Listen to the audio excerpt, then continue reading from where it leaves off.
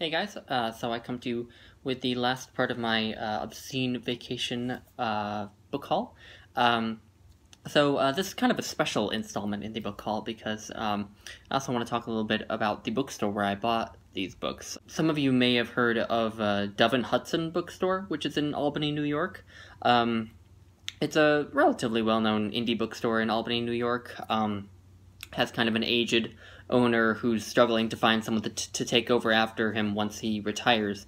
My mom and I went into Albany while I was home visiting to go to that bookstore because she asked me something I might like to do, and the only thing I could think of was to go visit that bookstore because I had read an article about it in the Times-Union on Facebook.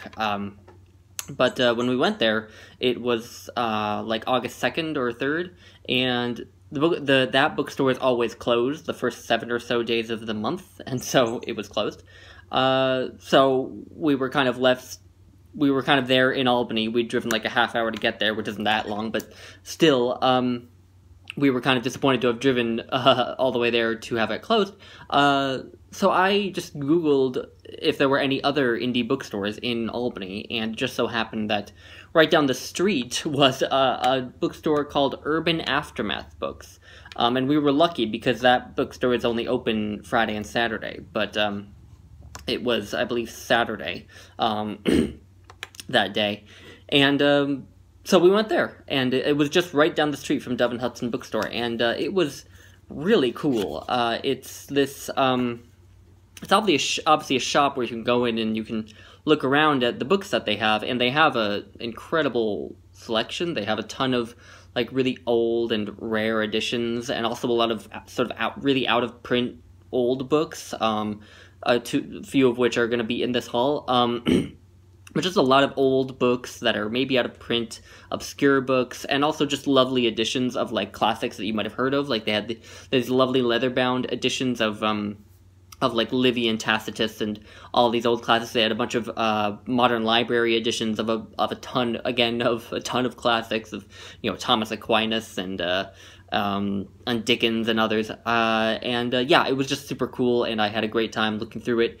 But it's also an online store. So I'll leave a link to their website. The shop's works through Amazon in its online shopping, and I have like 30,000 more books there, and yeah, so again, just tons of out of print and old obscure books, so I just had a field day in there, and I had to exercise a lot of restraint in what I bought because it's a used bookstore, so it's well priced, but it's still not like a library sale where it's, you know, $1 per book or something. You still have to sort of be a bit moderate in what you buy. But anyway, I bought several books and asked the owner if he would just send the books to me here in Iowa, and he said that would absolutely be fine. And they just arrived today. So yeah, I just want to go through them with you, and I want to recommend Urban Aftermath Books as an online shopping place to shop, or if you're in the Albany area,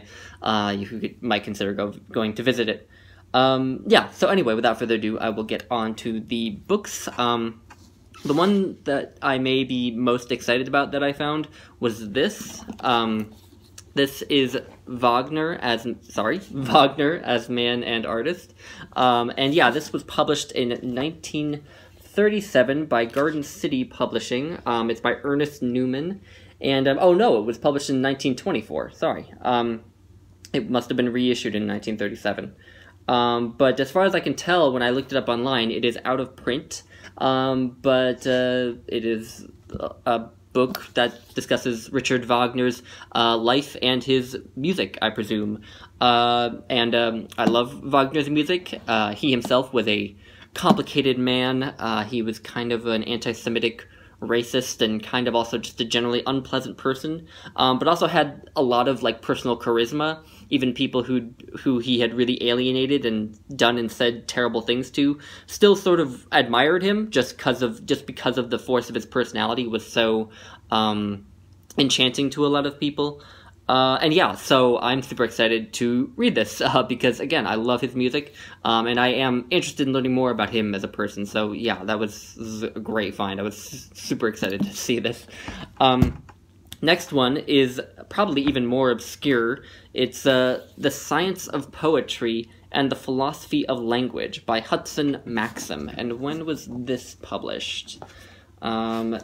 This I know without a print because I looked it up online and couldn't find it anywhere. It's published in 1910.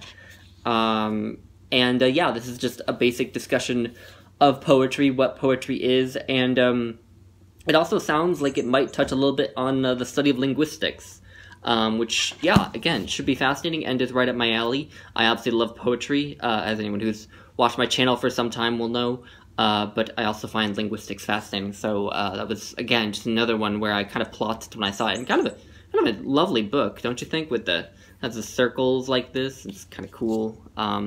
Anyway, yeah. And lastly, the last 3 books are all kind of a piece. They're in sort of a series together.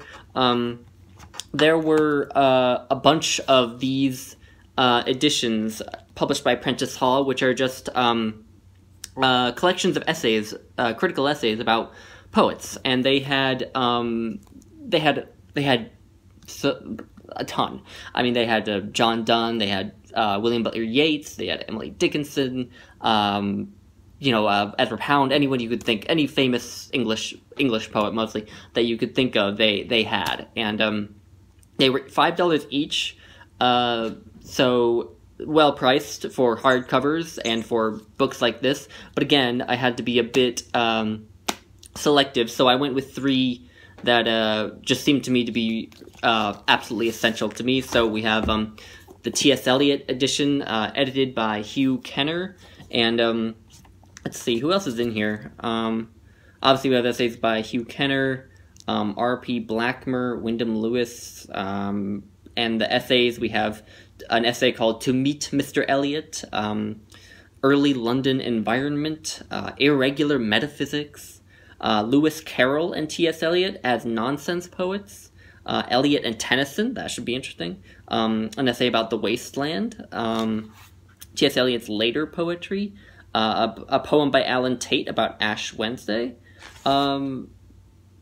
So, yeah, I mean, it's just a really eclectic collection of essays about T.S. Eliot, and T.S. Eliot is a poet who I love, so that's great. And next, you'll all have seen this coming, Wallace Stevens. This is edited by Marie Boroff, and let's see, what do we have in here? 3 academic pieces by Wallace Stevens. Okay, so this actually has an essay by Wallace Stevens himself. Then there's the genre of Wallace Stevens, metamorphosis in Wallace Stevens, notes toward a supreme fiction, a commentary by Harold Bloom, of all people.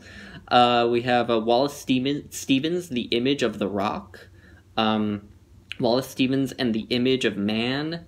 So yeah, again, just a eclectic collection of essays on Wallace Stevens, my favorite poet. And then finally, we have Walt Whitman. And this is edited by Roy Harvey Pierce. And what do we have in this one? The Integrity of Leaves of Grass. We have an essay in here by D.H. Lawrence on Walt Whitman, and an essay by Ezra Pound on Walt Whitman. We have America's Epic, an essay about Leaves of Grass. Only a Language Experiment, not sure what that'll be about. Whitman as Symbolist. Whitman's Style, From Mysticism to Art. Whitman's Poetic Ensembles. So, yeah, that should be super cool. But anyway, yeah, so let's do a little, I don't usually do these, but I'll do a little tower of my books that I bought at Urban Aftermath. So we have Wagner as Man and Artist. We have The Science of Poetry. I'm not sure I'm going to get this quite right. And then we have